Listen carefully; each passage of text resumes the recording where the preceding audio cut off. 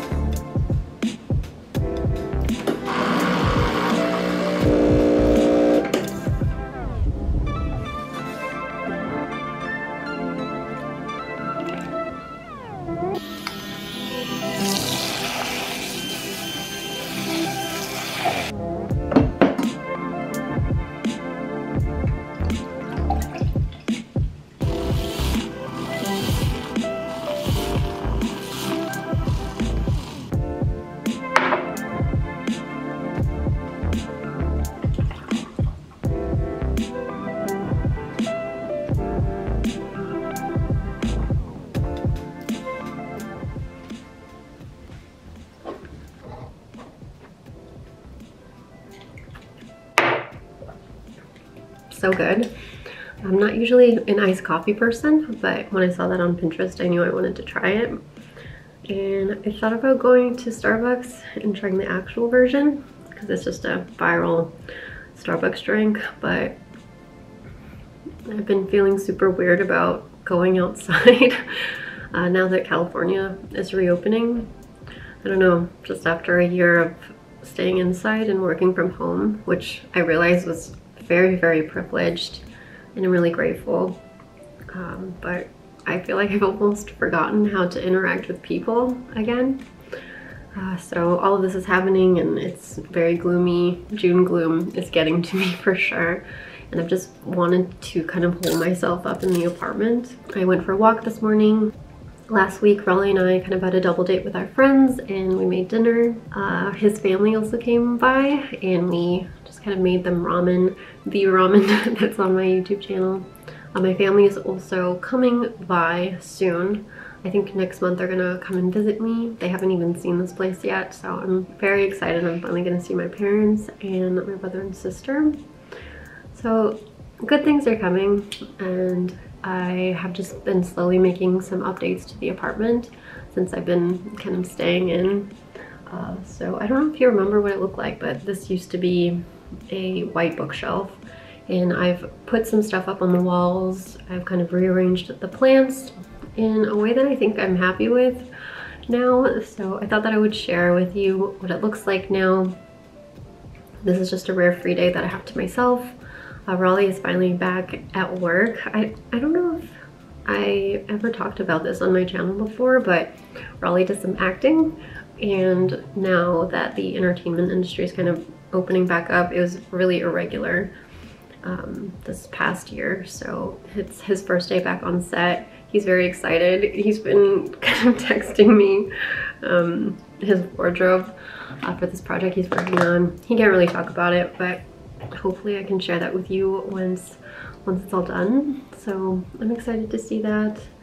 But yeah, I think I'll show you guys what it looks like in here now, and maybe I'll make him dinner so that when he comes home he has something to eat, and just kind of a congratulations for getting back to work.